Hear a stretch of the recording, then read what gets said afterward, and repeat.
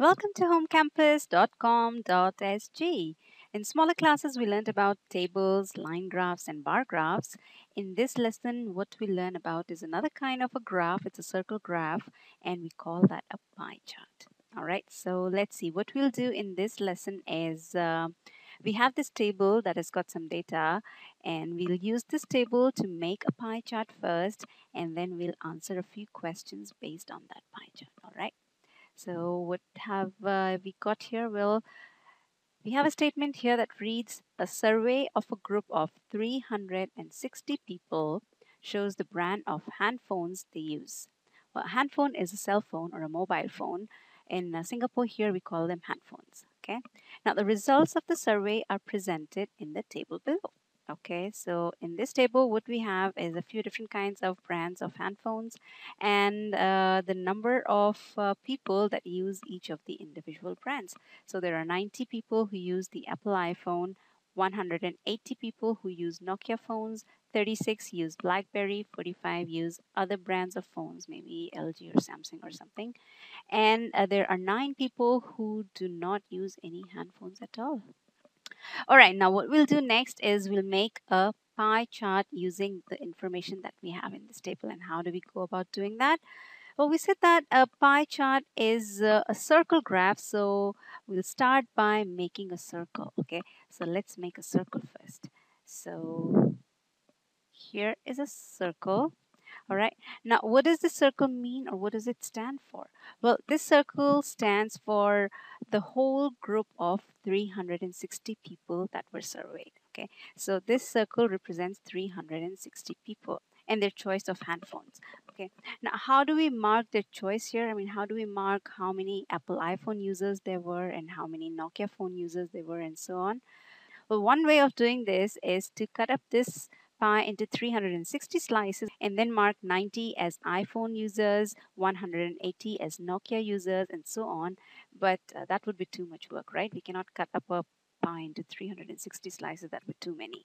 So the easier way is to take each of these numbers, okay, and find out what portion of the whole group is the iPhone users, what portion of the whole group is Nokia phone users, and so on, okay, which means what fraction of the group is each of these brand users, okay. Now let's see, how can we do that? Well, we start by finding out the fraction of each of the phone users. So 90 out of 360 people used Apple iPhone. That would mean 9 times 1 is 9 and 9 times 4 is 36. That would mean a quarter or a fourth of the whole group used the Apple iPhone. Okay, so we put that here. 1/4 of the whole group used Apple iPhone. How about Nokia phones? Well, 180 out of 360 people used Nokia phones. That would mean 1/2 of the whole group used Nokia phones. Wow, quite popular. Half of the whole group used Nokia phones. Similarly, BlackBerry is quite easy. 36 out of 360. That would mean a tenth of the whole group used BlackBerry. How about other brands? Well, 45 out of 360 used other brands of handphones that are not listed here. And what is that equal to? Well, 9 times 5 is 45 and 9 times 4 is 36. So it's 5 over 40, or if we simplify this further, this is 1/8 of the whole group. Okay, so an eighth of the whole group used other brands of phones that are not listed here. And 9 out of 360 people didn't use any handphones at all. Well, that's 1/40th of the whole group. Okay, not too many actually. Now, how do we chart this information on this pie? Well, quite simple. Like we do with fractions, we cut up the pie into slices, right? So we start with the iPhone users. Okay, let me mark the center of the pie here. So maybe this is about the center of the pie over here. Now I start by marking a quarter of the whole pie. That means that if I were to cut up this pie into 4 slices, then one out of those four slices would represent the Apple iPhone users, right? So this is about a quarter. Okay, let's put some color into this. Okay, now these are your iPhone users. So we put that, write that down here, iPhone. And that's 90, which is a quarter of the whole pie. Okay, 90 users or 90 people, which is a quarter of the whole pie, is for iPhone users. Okay, now one important thing to note over here is that a slice which is a quarter of the whole pie is marked by a right angle. So in any pie chart, if you see a slice that's marked by this right angle, then that tells you that that slice is a quarter of the whole pie. And why so? Well, that's because a circle has got four quarters, right? And one quarter is equal to 90 degrees, and 90 degrees means right angle, right? So right angle is a quarter of the whole pie. All right, now what's next? Well, what's next is Nokia users, there are 180 or half the pie. Okay, this is about half the pie, which means if the pie is cut into two slices, then one of those slices is your Nokia phone users. Okay, so let's put some color into this. The pink is for Nokia users. Okay, let's write that down here. These are your Nokia users. They are 180 in number and it's half the pie. All right, so that's your Nokia users. How about BlackBerry users? Well, 1/10 of all the users or the whole group used BlackBerry. So this is about that. If I were to cut up this whole pie into 10 slices, then about this would be the size of one of those 10 slices, right? Well, okay, actually, you should note that a pie chart is always, always, always drawn to scale. It's just for this lesson that I'm approximating, but they are always drawn to scale, okay? All right, now this is the slice that represents the BlackBerry users.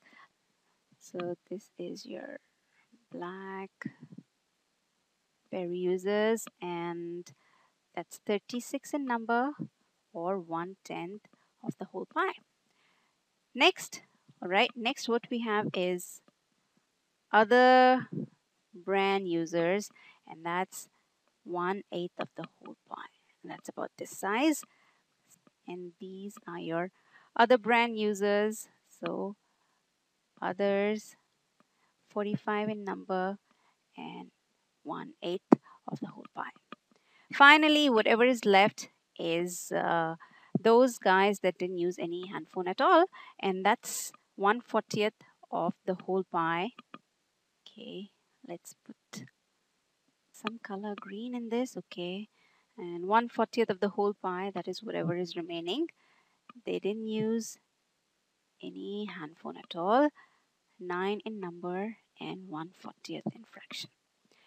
That's your pie chart. It has got the same information that this table has got, except that it's more readable. A pie chart is always more readable. When you see it visually, you can comprehend or understand it better than when you read words in a table.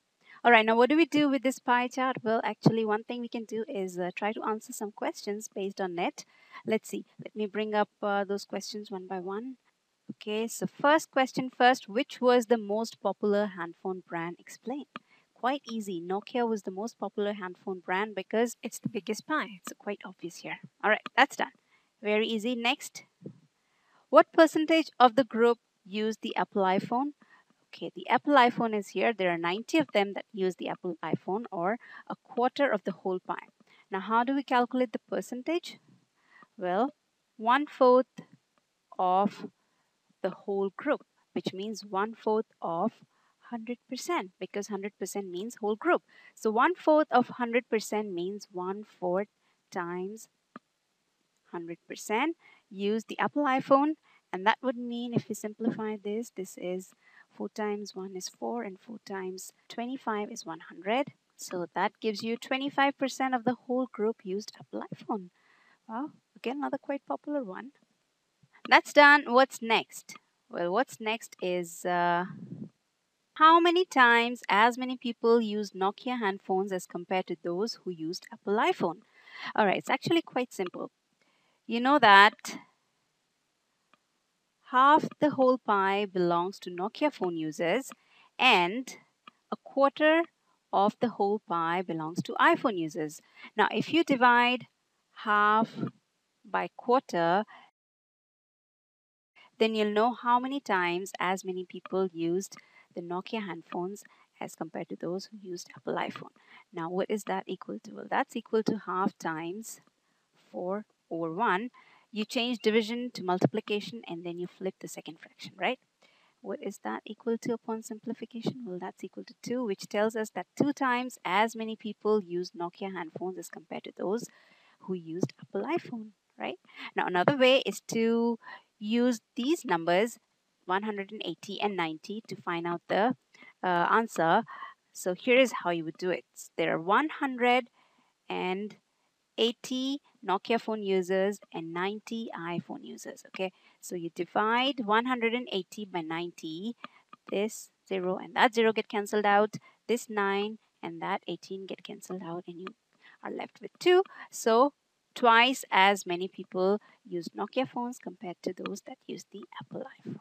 Okay, quite simple. You get the same answer whether you use the fractions or whether you use the numbers.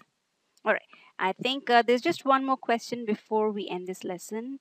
And the question is, what percentage of the people surveyed used BlackBerry? Okay, we know that a tenth of all the people, which means a tenth of 100% people used BlackBerry, which means a tenth times 100% use BlackBerry. You simplify this and you get 10%. So 10% of all the people who were surveyed used BlackBerry. That's the answer. Actually, again, in the same way, if you want to use the numbers instead of the fraction, you can do that again as well. So 36 out of 360 times 100% will give you, let's see, the 0 and the 0 cancel out. 36 and 36 cancel out. What you're left with is this 10%. Again, same answer. 10% of the whole group surveyed used BlackBerry.